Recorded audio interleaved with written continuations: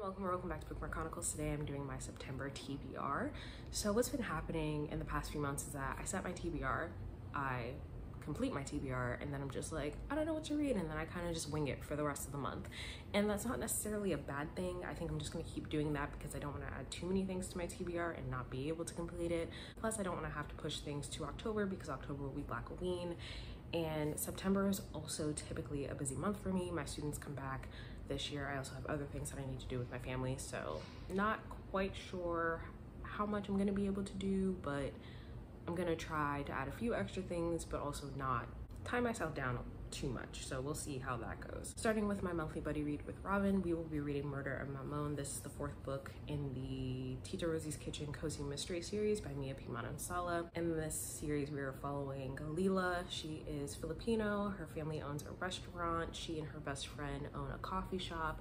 And in every book, somebody gets murdered and then Lila has to solve the case. That's pretty much all I'll say because this is book 4, but I am interested to see how this one plays out. I've really been enjoying the series. I really enjoy the characters. I enjoy the cultural elements, so I'm excited to continue. I believe this comes out on September 1st, and I did have an arc of it, but Robin and I wanted to read it together, so I decided to wait, and now we're gonna finally get to it. A couple other buddy reads that I will have this month include Flamefall, which is the second book in the Aurelian cycle and follows Fireborn.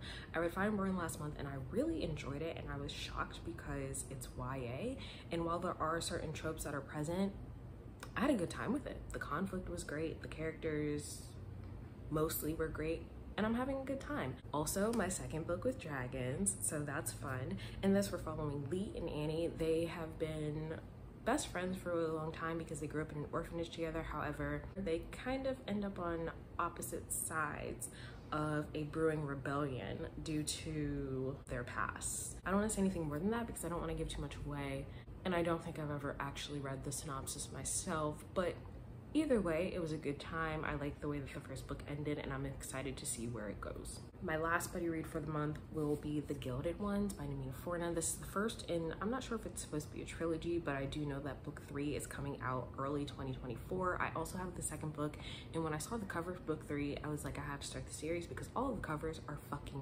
gorgeous. From what I know, in this world, young girls are tested when they become a certain age to see what color their blood is. If their blood is red, then they're fine, but if their blood runs gold for some reason, then they're in danger. What that means for them, I don't exactly know, but I do want to find out. I've heard that this is much darker than people expected, but I am still excited to read it, and I hope that I like it because I bought book 2 because it was on sale. It was $8. What do you want me to do? Plus, I really love the cover for book 3, so hopefully I enjoy this series overall. Next, I will be reading Assistant to the Villain. So I am on Book Talk, and there is a Book Talk creator who started the series talking about the Assistant to the Villain, and she turned that into a book.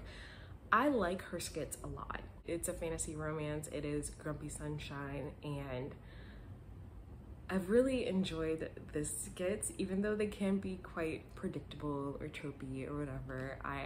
I'm hoping that I enjoy the book as much as I enjoy the skits. So we'll see. If you're not familiar with this series, I'll leave a link to Hannah's TikTok in the description. I think it's funny. I really like it. So fingers crossed that I enjoy this book. I had this pre-ordered, so I do believe that there are special editions with sprayed edges, hopefully. But I'm really excited to read it. I can't remember what date it's supposed to come out, but I'll put that on screen for you if you are also interested, and fingers crossed that we like it. So that is my definitive TBR. For a few hopefuls or extras, I have been listening to the McClain Brothers series by Alexandria House. The ebooks are on Kindle Unlimited, and the audiobooks are also available on Scribd, so I've been listening to them. The next one that I need to start is book 4, so I'll probably read that and the final novella.